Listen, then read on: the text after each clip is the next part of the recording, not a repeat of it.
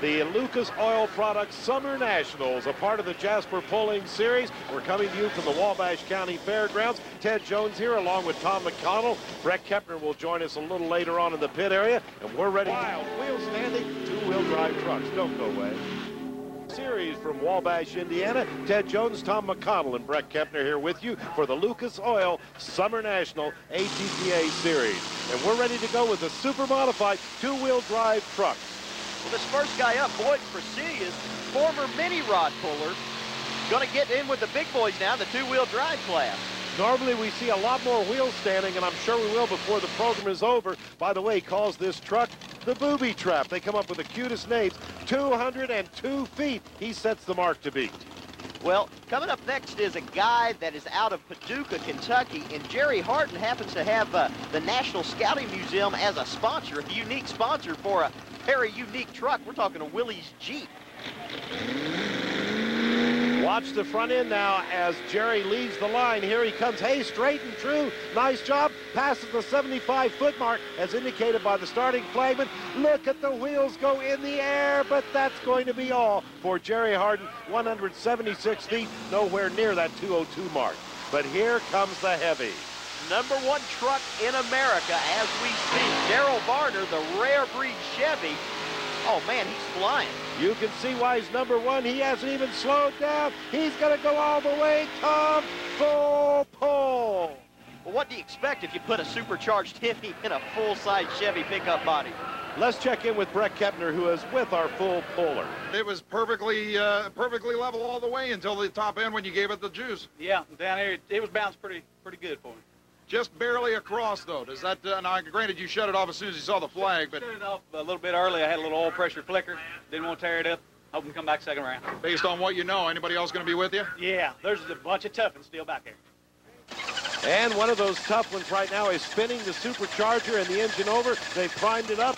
It'll breathe alcohol, and it comes to life. About 2,000 horsepower for Mike Farabee and his 10-man 1950s vintage two-wheel drive 6,200-pound truck. Brett Kepner stopped by his pit area a little bit earlier today and filed this report. It's not very often that we show you rust on any kind of motorsports machine, but let's face it, if nothing else, that proves that this truck, the 10-man early 1950s Chevrolet, has seen its fair share of work out there. The driver of this machine knows better than anybody where this thing came from. What is it? I think we originally got it out of a cornfield somewhere. I mean, it had to be in poor shape when you originally found it. Oh, yeah. Yeah, it's pretty rough shape. Still had a couple fenders laying on it, but we ended up working out the body and made the frame for it. And it's looking a little different than when we first found it. I'd imagine everything from the back of the cab back is new, right? Oh, yeah. The rear end is out of an International 2+2 tractor. We run the SCS 40 series transmission. And, of course, the Keith Black Hemi. Yeah, I don't think that came original with the early 50 Chevy pickup. No. I think we used to run a little template that had the original Chevrolet 6-cylinder rated at 180 horsepower. Unbelievable. So this thing found a new life in a whole lot better form than it ever could have hoped. Oh, yeah. Oh, yeah. The Buckeyes hooked up and ready to pull, Tom. Earlier this year, he hooked with us over in Shelbyville, Indiana. Had a good run. Expect he'll do pretty good today. Looks like he's on a straight pull, headed down. Here come the tires and wheels, the front end up in the air. I love those red lights, and he's starting to veer off to the side. He had better correct. Uh-oh, he's out of bounds. Now, if you go out of bounds, you are disqualified. You cannot cross that white line, so it's like he never pulled it off. He gets a big 0. He was trying to take the 10-man to the land of Oz, but instead he landed in the land of unwanted, disqualified pullers. What in the world is this thing? Richard Rhinesmith in a funny car. He's supposed to be at the drag strip. Hey, this is the world of truck pulling. Anything goes. A funny car pulling. Look where that engine's located. Clear up over that front axle. This guy knew what he was doing, but 261 feet will not get the job done. Don Finney's coming up next. He's out of Paris, Illinois. Don used to be a mini rod puller. Had a nickname, the Madman Mini Rod Man. So, kind of taking it to the two-wheel drive ranks. Doing good with the up and gone machine. Sled's going to catch him. That's going to be the end of that. 279 feet, still not another full pull. The only full pull, Daryl Varner so far. But here comes the guy that may show us all the way home. A few years ago, when the 1927 Ford Model T roadster body became so popular in the two-wheel drive class, one of the first guys that went to it was Dick McPherson out of Circleville, Ohio. Now, so far, these have been very, very popular body styles, but there's a new rule coming out in 1998 that will keep any new 23Ts from being built. Dick, what's the basic reasoning behind the rule? I think the basic reason they want to keep it more into the truck style, and they're getting too many T-buckets in there, and everybody kind of thinks we got a weight advantage, but I think the main reason everybody is doing it is the expense of a body. A T-bucket body is so much more reasonable than buying a whole pickup body and redoing it in the paint job. Now the big question is as successful as you've been with this body style for a number of years, are you planning on changing with the rules? I mean, you'll be grandfathered into it, but will you change to a full-body vehicle? No, I think we'll stay where we are. We just built another T-bucket for my son to drive. It's more of a truck-like style, but I don't know. I like pulling real well, and I'm getting kind of, old and been at it a long time. Maybe I'm going to kind of slow up a little and turn more of it over to him. Never happened.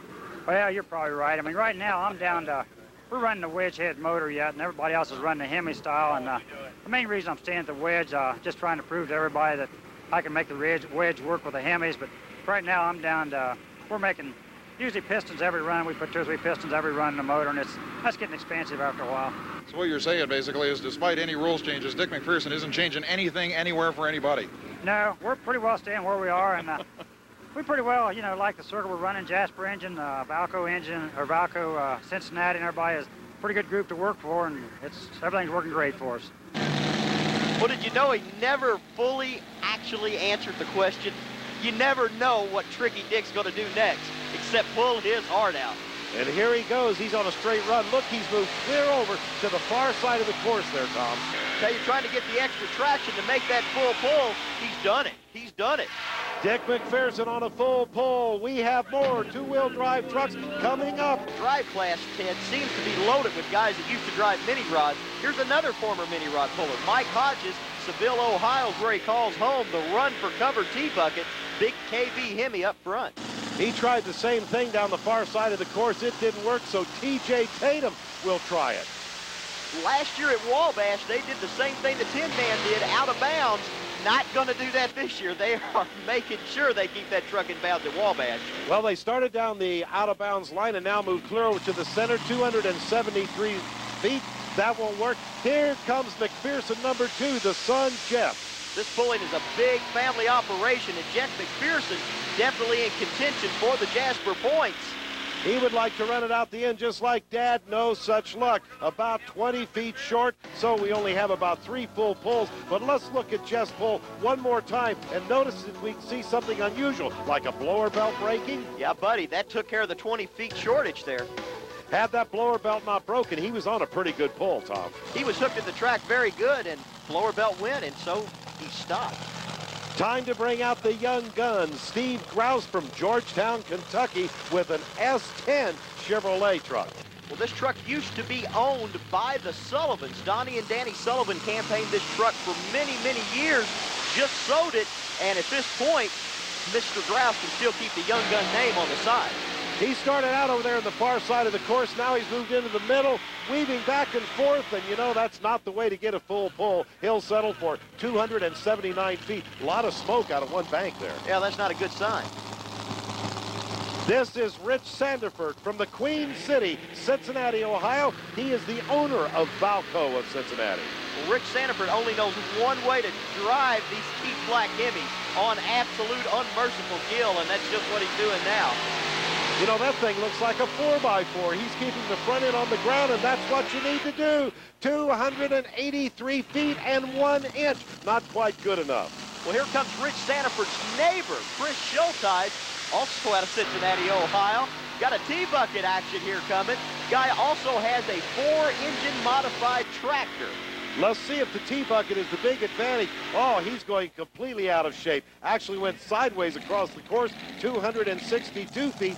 No one close to that full pull thus far. Well, here's a guy that's been doing this for many, many, many years. If there's ever a truck pulling Hall of Fame, Lige McLean's got a good chance of going into it with the Rowdy T out of Cynthiana, Kentucky.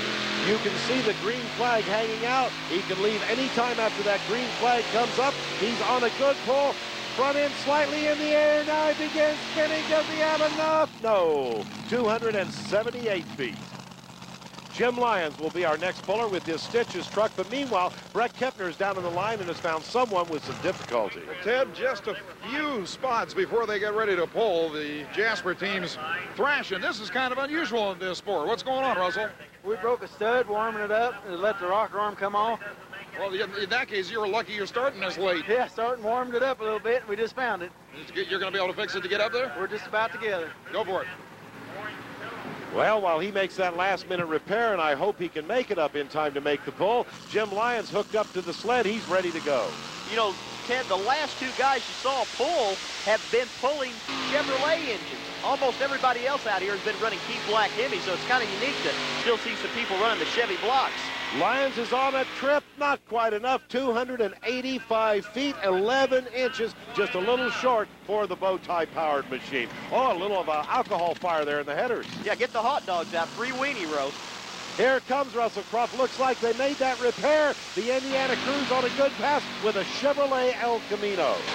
Looks like he's got a good run going, but uh-oh, smoke under the hood. Got trouble there, Ted. A lot of smoke underneath the car. Now fire out of one bank of those headers. Hopefully no serious damage to that engine. Needless to say, he will not be in the pull-off. There's going to be one, and with more on that, here's Brett. Well, Ted, this two-wheel drive pull-off is extremely important for obvious reasons. You've got the #1 and #2 ranked drivers in the entire season chase going at it. But it's going to be interesting to see who lines up where.